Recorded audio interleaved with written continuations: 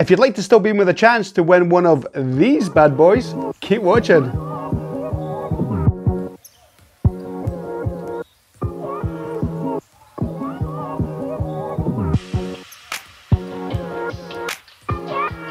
Hi there, thanks very much for joining me today here on Astro-Dwarf Adventures.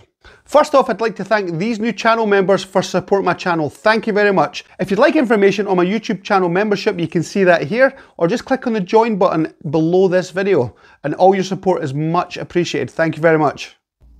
In my last video, I got a lot of comments from my viewers and subscribers asking what I felt about the new software, particularly in Astro mode, and particularly talking about the autofocus. Is it considerably better than the old version? Is there any improvements at all? Is there still room for improvement? Could I manually make the focus any better than the autofocus was doing? So we're going to address that and we're going to look at that in this video. So I'm going to be doing focus manually using a Batonov mask and the autofocus to see which one's sharper and if there is still room for improvement, or whether Dwarf Lab have actually cracked it with this new software. Now also, as I said in the intro, it is not too late to enter the free giveaway draw for one of these, the Dwarf 2 telescope and some of the accessories. There's going to be a draw which is going to happen tomorrow, which is 8 o'clock UTC UK time, which I believe is 3 o'clock New York time. I'll be doing a live, where in that live, it'll be a fun live anyway. I'll be showing some of the images I've taken with the Dwarf 2 specifically, and also some of the images that have been provided to me by my subscribers and by my viewers. So that'll be fun to see what they're doing. Hopefully, I'll also get maybe 1 or 2 of you online as well for a little chat. There will be the chat box at the side, so people can ask questions and obviously we can have a chat. But I hope to have a few of my viewers and subscribers actually with me on the live and talk to them and understand their experiences, uses, and what their hopes and aspirations are for any innovations to both the software and the hardware for the Dwarf 2 telescope. So that's going to be a fun little live anyway. Now, if you happen to miss that live, if you can't make it, do not worry. I will be doing the draw as per the rules for entry, which is in the last video. I'll be doing the draw for the Dwarf 2 telescope and some of the accessories. Now, it's not too late, as I said. If you haven't entered that already, please go back, watch that video. It's a good video anyway if you're new to the new software, or perhaps new to the Dwarf 2 telescope. I'll take you through the new software update. I'll take you through the workflow, every stage in Astro mode within the new software to get a great quality image and know how to set up and use the telescope. So, and if you haven't already entered the draw, all the details are throughout that video if you watch that, and you can still be included in the draw, which is going to happen on tomorrow's live. Now, don't worry if you cannot make tomorrow's live. The draw will happen. Once the live becomes a video, you can then contact me if you're one of the winners. Obviously, I'll do the entry check requirements to make sure you've entered properly, and I'll arrange for Dwarf Lab to send your prize straight out to you. Now, we'll be doing checks, so you must make sure your entry is complete. Entry is simple, there's not a lot to enter, but if you miss a step, you may not be included in the draw. Even if your name is chosen, I may have to redraw if you haven't done all the steps required. So please watch that video, because I hate to win this bad boy and not be eligible because you haven't met all the criteria. It's really simple, there's not a lot involved, and it's completely free, but there are a few steps that Dwarf Lab and myself agreed that had to be followed to make this a prize giveaway worth doing. So please watch that if you haven't already, and hopefully you'll find it educational, entertaining, and informative to the new software, particularly for Astro mode. As you know, I'm Astro-Dwarf Adventures, and I predominantly use this telescope for astro imaging. So please go ahead and watch that video. Now let's get on to today's video, the differences between autofocus and manual focus using the updated software, see if we can see any room for improvement or whether they've got it cracked. So let's get on with that now. So here you now see us within the app. We're in Astro mode and we're going to put on the autofocus. So this is quite clever how it does. It will start on a positive focus, work its way down to the potential zero focus, i.e. the smallest pinpoint of focus, and then I'll actually go past that into negative focus.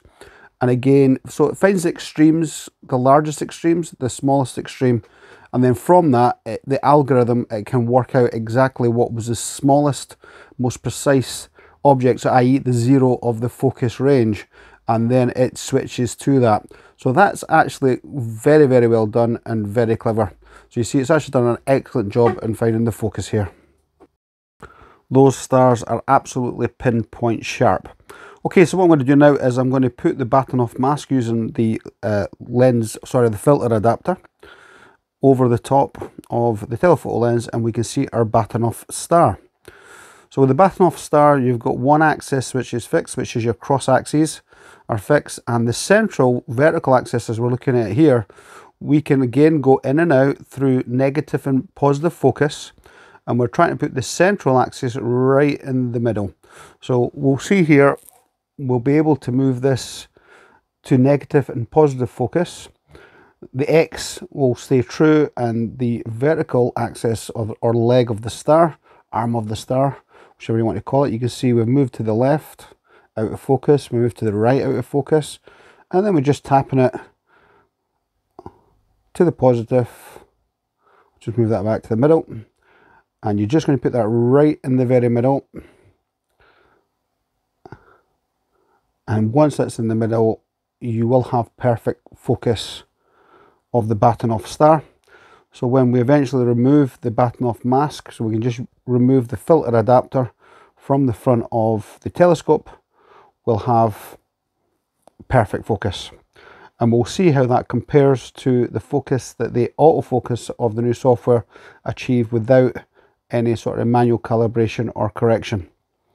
So we'll have a look at that now.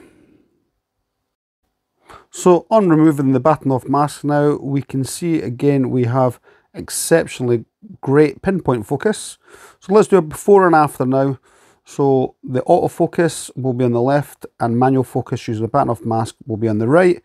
And you tell me what you think, which one did a better job. So I hope you've enjoyed this video and that it's answered your questions about the autofocus on the new software update. My personal feeling is the update is fantastic generally, and Astro mode even more so, and the autofocus is one of the largest and most singularly best improvements of this new software update. I believe the autofocus is great.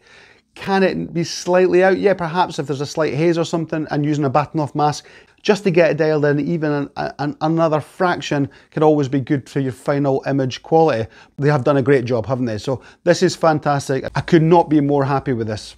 So again, remember to watch out for the live tomorrow. That is going to be 8 PM UK time, which is UTC, or I believe it's 3 o'clock New York time. You will see a post in the community area, and you should see the lives ready, sitting waiting for people, and you can click on waiting to make sure you don't miss it. As you know, your support is greatly appreciated. You can support this channel by simply liking this video and subscribing. That is brilliant, and it makes sure you won't miss future content released by myself. If you want to support me further, you can click on the join button below this video and become a YouTube channel member. Any support you can give me is absolutely fantastic and really appreciated. Not necessary, but appreciated. I will keep making quality content for you guys regardless. Thanks very much for joining me on this video, and I hope you enjoyed it. So we'll wrap this video up here. I hope to see you guys tomorrow on the live, and don't forget to look up because you just don't know what you're going to see. Take care guys, thanks very much.